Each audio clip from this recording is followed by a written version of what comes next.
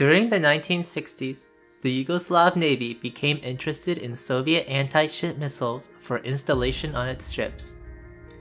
Based on experiences with these weapon systems, nearly 2 decades later, the Yugoslav Navy acquired 10 4K51 Rubezh coastal defense systems from the Soviet Union. These vehicles and their service in Yugoslavia are generally unknown and very poorly documented, even though they would see use for nearly 3 decades until finally being phased out of service in 2007. Hello, and welcome to another Tank Encyclopedia Voice article. I'm your host Butane, and today I will be covering the Bateria Rakieta Obala More, BROM, 4K51 Rubezh, in Yugoslavian service. If you like our videos and want to support us, please consider donating on Patreon or PayPal. All of the funds will be used to improve future Tank Encyclopedia content. Any help would be greatly appreciated. The story of how the Yugoslav Navy got its first 4K51 Rubezh vehicles is actually related to the acquisition of 10 Project 205 type missile boats from 1965 to 1969. The armament of these vehicles consisted of 4 2.5-ton Soviet P-15 Termit anti-ship guided missiles. These carried a 454-kilogram hollow charge warhead out to a range of 40 kilometers. Additional Soviet naval missile launchers of this type would be purchased from 1976 to 1988 for the needs of the Yugoslav Navy. They were mounted on ships like the Radić Končar class. Following the experience gained while operating these Soviet anti-ship missiles, the Yugoslav Navy military officials were becoming interested in acquiring a land-based system armed with the same missile. One reason was to supplement the firepower of the coastal artillery, which was mostly based on older Second World War artillery and anti-aircraft guns, such as the German 88mm flak. For this reason, in the late 1970s, a purchase agreement for 10 4K51 Rubezh vehicles was signed with the Soviets. As these vehicles began to arrive, they received a 5-digit designation. Somewhat confusingly, these 5-digit designations were not given as the vehicles arrived, but instead by their year of production. For example, the vehicle that was built in 1978 was marked as 22764, while the ones built in 1979 were 22761, 22762, and 22763.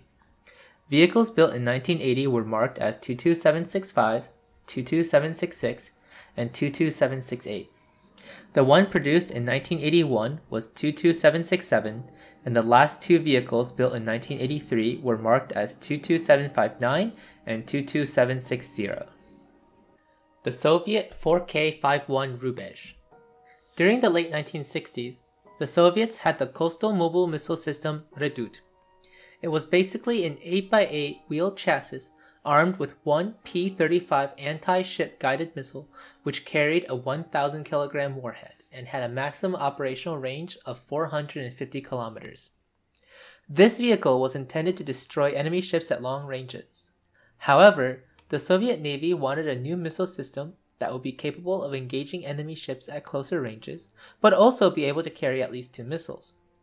The new armament of this new vehicle consisted of 2 P-15M Termit tactical anti-ship missiles. The large 8x8 MAZ 543 tank chassis was chosen as the carrier of the system. This new vehicle received the 4K51 Rubezh designation. The 4K51 was adopted into service by the Soviet Navy in the late 1970s. Despite being newly designed, it saw use with many communist countries around the world: Libya, Syria, Ukraine, Bulgaria, Cuba, etc., including the Socialist Federal Republic of Yugoslavia. In Yugoslav service, the 4K51 Rubezh was generally known as BROM, Bateria Rakieta Obala More, or in English, Missile Battery Coast Sea. This was actually the name given to the unit which operated these vehicles. The basic unit equipped with these vehicles was the missile battery. This battery consisted of only one vehicle, with 2 batteries forming a missile squadron, numbered from 201 to 205. These were then distributed to the islands and coastlines of the Adriatic Sea in modern-day Croatia and Montenegro. The 201st was stationed on the island of Mali Lošinj, the 202nd on Vis, the 203rd on Lastovo, and the last, 204th, on Radovici. The vehicles from the 205th Missile Squadron were stationed at Duvilan and were used for crew training and, if needed, as replacements. Design. The BROM was built using a modified chassis of the MAZ 543 and the slightly improved MAZ 543M 8x8 wheel truck. This vehicle had been developed by MAZ in the early 1960s and entered mass production in 1965. It was powered by a forward-mounted D12A52A 38.9-liter V12 diesel engine producing 525 horsepower at 2,100 RPM. Despite its large size, the MAZ 543 had excellent off-road capabilities. It could reach a maximum speed of 60 to 65 km an hour and 25 to 30 km an hour cross-country. The main armament of the BROM consisted of 2 P-15M termite missiles. These included the P-20 and P-21 subversions of the P-15M. The difference was that the P-20 was guided using radar, while the P-21 was guided using an infrared signal. The BROM's missiles had a length of 6.56 meters, a diameter of 78 centimeters, and a wingspan of 2.5 meters. Their initial launch mass was some 2,523 kilograms. During launch, the missiles were powered by a smaller auxiliary solid-fuel rocket engine which had a thrust of 10 tons. After only 1.3 seconds, this auxiliary engine would be cast off. The main engine of the P-15M missiles would begin to work half a second after launch. At the same time, 2 smaller wings would open. The main engine was fueled by a mix of TG02 liquid fuel in combination with AK-20K nitric acid. The P-15M missiles could reach a maximum speed of 1,100 km an hour or 0.9 Mach. This speed could be achieved at a sea height of 25 to 50 meters or 250 meters over hard soil. The warhead consisted of 513 kilograms of explosives. The Soviets could also arm these missiles with a 15 kiloton nuclear warhead. The Yugoslavs did not have nuclear warheads. The missiles could be launched one after another at an interval of between 7 to 9 seconds. The maximum firing range of BROM missiles was about 80 kilometers. This could be slightly increased to up to 90 kilometers with a reduced probability of hitting the target. The minimum operational range of these missiles depended on the altitude at which the BROM was located during firing. For example, at an altitude of 150 meters, the minimum range was about 8 kilometers. At 600 meters, it was 18 kilometers, and at 800 meters, it was 22 kilometers. Ideally, in order to achieve the best possible chance of hitting enemy targets, the BROM had to be as close to the coast as possible. If that was not the case for various reasons, the maximum distance from the coast had to be less than 19 kilometers.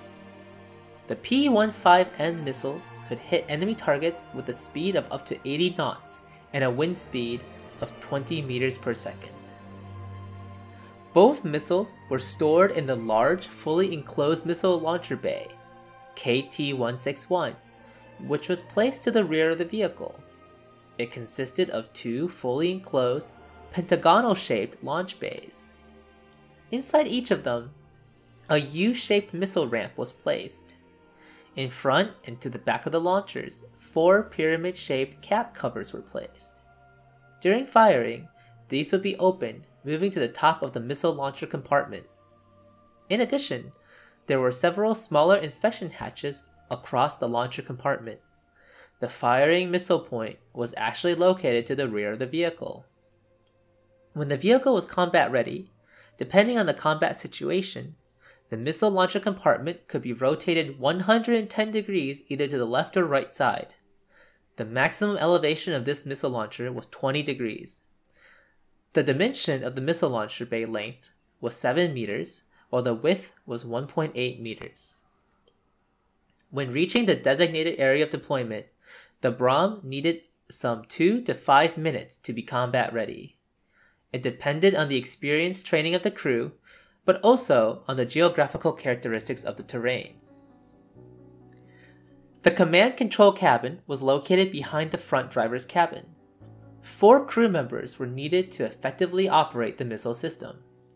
They were tasked with operating a number of different systems, including pre-launch preparation, inspection of missile control systems, missile firing control, vehicle inclination measurement systems, communications equipment, and so forth.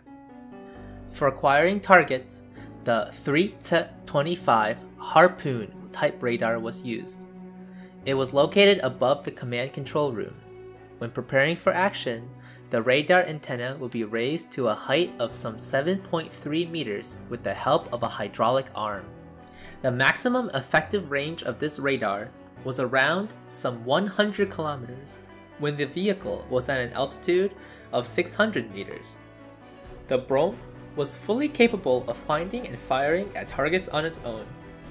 Depending on the combat situation, it could be linked to other external radar units. Power to the command control cabin was provided by a 100 horsepower strong turbo gas engine. In addition, there were 2 32 kilowatt direct and 1 22 kilowatt alternating current generators. As a backup power source, there was an additional direct current generator. With these, the BROM could effectively work on its own power up to a maximum of 2 hours. The BROM had a crew of 5, which consisted of the commander, the driver, who was also the launch operator, the electrician, the radar operator, and the radar technician. The precise crew positions inside the command control cabin were not mentioned in the sources. Service during the Yugoslav Wars. During 1991, the disintegration of Yugoslavia was becoming a reality. In order to avoid losing the BROM vehicles, the Yugoslav Navy began an evacuation. The 201st and 205th missile squadrons were evacuated to Boka Kotorska, Montenegro, at the end of 1991. The 202nd and 203rd were evacuated during May 1992. The remaining 204th had been stationed in Montenegro prior to the war.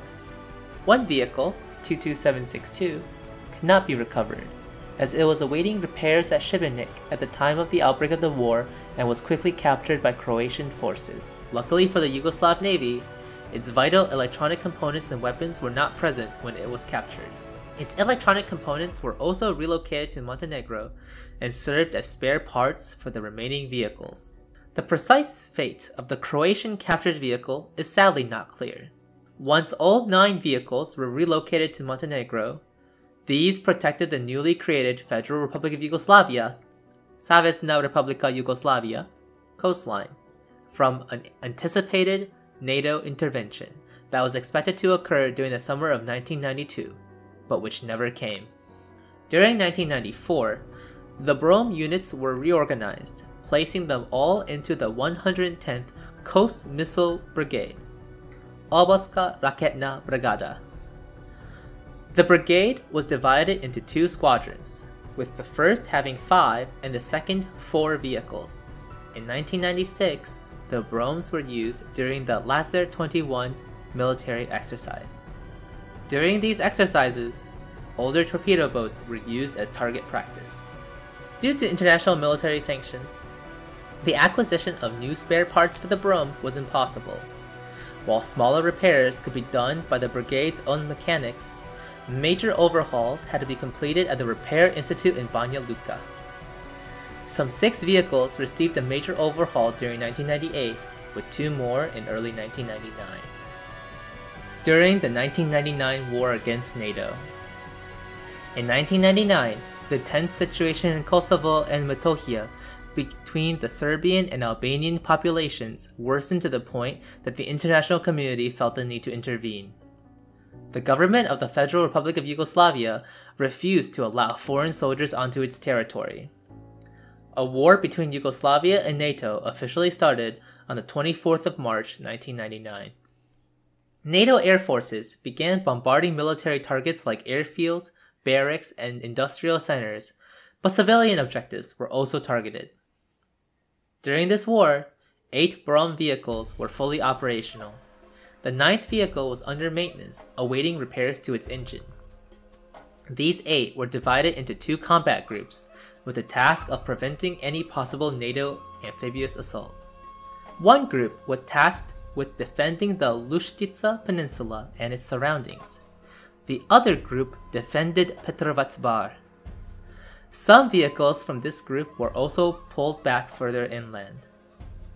Any reconnaissance and use of radar equipment had to be undertaken with great care due to NATO air supremacy. In general, the NATO ships that were patrolling the Mediterranean did not come within 100 kilometers from the Yugoslav shore. There was only one incident when a NATO ship approached the shore accompanying a large non-military tanker. The crews of the BROM did not fire their missiles in order to avoid hitting the civilian ship. Despite its large size and huge NATO aerial advantage, no BROM vehicle was lost during the 1999 war. Final fate. In the years after the 1999 war, the condition of the technical equipment of the Yugoslav army was generally poor due to a lack of funds. The BROMs were gradually becoming a hindrance, slowly losing their military importance. In early 2004, Serbian and Montenegrin military officials decided to maintain only 4 such vehicles in operational use for the defense of the Adriatic coast. The remaining 5 were to be temporarily stored. These 4 were allocated to the 108th Coast Defense Brigade. To compensate for the reduced number of operational BROMs, the 108th Coast Defense Brigade was reinforced with towed artillery. Due to the limited budget and high maintenance cost, 7 of the vehicles were declared surplus equipment. In March of 2004, it was decided to sell all BROM vehicles abroad if possible. A firm called Kofis Export was responsible for organizing this sale. Shortly after that, a contract was concluded with the Egyptian Navy, which bought 5 fully repaired and equipped vehicles. These were shipped to Egypt the following year. This shipment also contained a number of spare P-20 and P-21 rockets. By 2006, the remaining 2 operational BROMs, in addition with the 2 vehicles that were stored at the time, were retired from service. This was done mainly due to the huge financial cost to the army's budget.